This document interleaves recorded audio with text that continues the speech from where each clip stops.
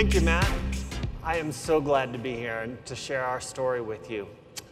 At GE Healthcare, we build the world's best medical devices. We ship tens of thousands of these to 120 countries, generating about $19 billion in revenue, about $3 billion in profit. And tonight I'm here to tell you, we are all in on SageMaker. So imagine later tonight, I'm in a car wreck. An ambulance comes and it whisks me to the closest emergency room. And at that emergency room, the care team is going to perform a CT scan.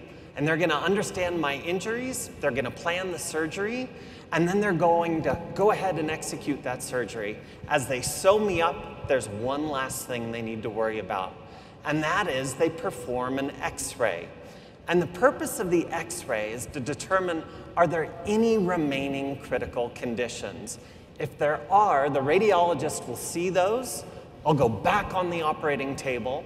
They'll open me up, address them, and then whisk me back to recovery. This is great. And here in Las Vegas, we have a level 1 trauma center. What does that mean? That means that there's a radiologist 7/24 to read my scan quickly and accurately.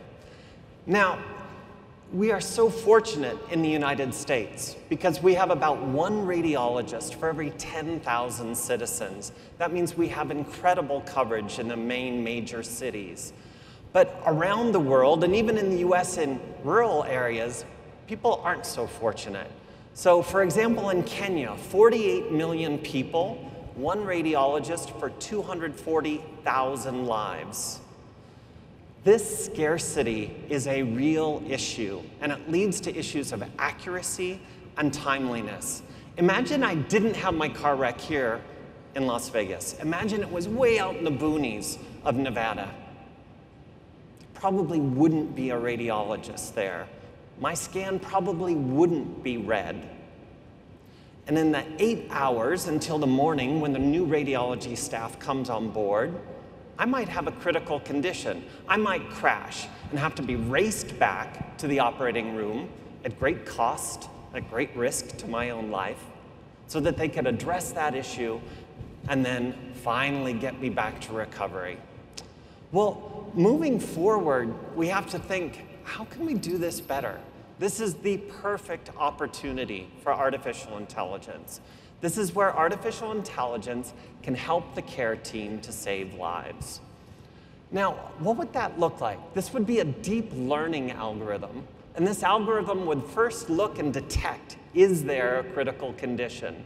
Second, it would localize it. So it would draw the eyes of the care team exactly to the area of the scan that's important. And finally, it would quantify it so the care team knows, is this really grave or is this inconsequential and something just to keep an eye on? Well, in my case, it's a critical pneumothorax. That means my lung is collapsing. This happens 74,000 times a year in the United States. It is a great use case for artificial intelligence.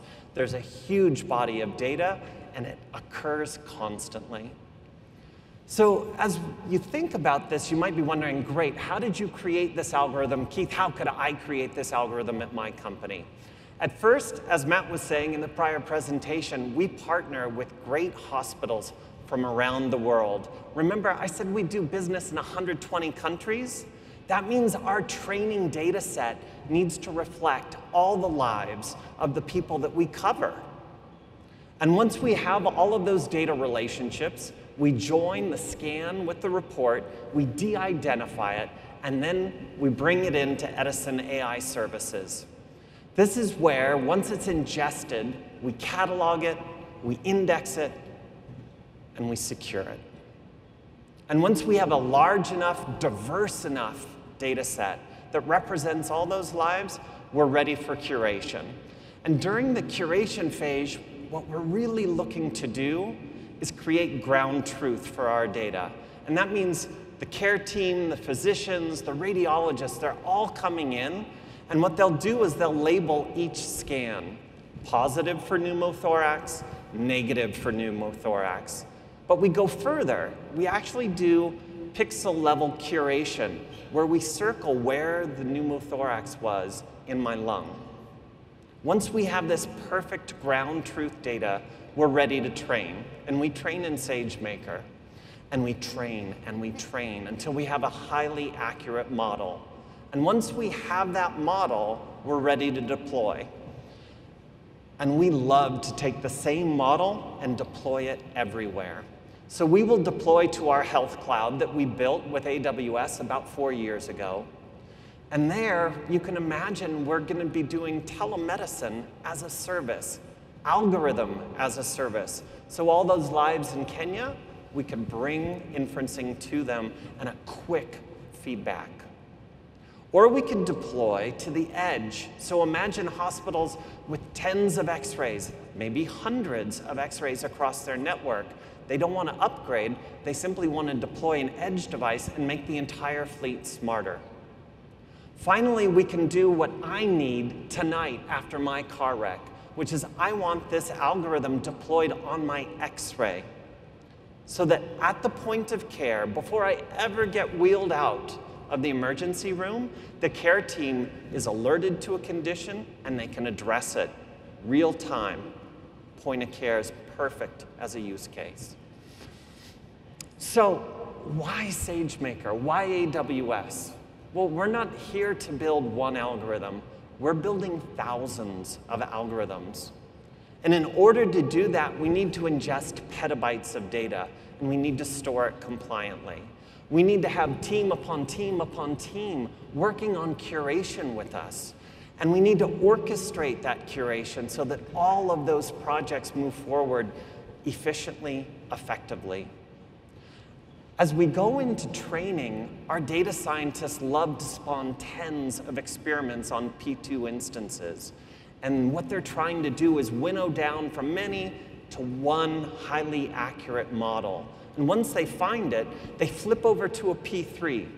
And when they're on the P3 instance, they go from days of training to hours of training. And this makes them thrilled because they have a great pipeline for going faster. Finally, for deployment, as Matt was saying, we deploy everywhere, tens of thousands of devices a year. This means that we have to deploy on Windows. We deploy on Windex. Windows Linux, not Winix. We deploy on CPUs. We deploy when they're present on GPUs. And on every device, we have a different memory footprint. So we have to optimize this model and optimize this model to target for every one of our end deployment targets. Now, spoiler alert, I'm going to survive my car wreck tonight. The care team is going to see my pneumothorax. They're going to address it quickly and effectively. And with artificial intelligence, we're going to save lives. Quality of healthcare is going to go up. The number of errors is going to go down. And that means that costs can come down. Now, this isn't just for X-ray. This week, we are announcing brand new algorithms for ultrasound, for MR, for CT, all built on SageMaker. And we are launching these at the world's largest radiology event out in Chicago right now. So I can't tell you how proud I am of our partnership here and what this means. For us, our purpose is to improve lives in moments that matter. And with SageMaker and AWS, we're just getting started. Thank you.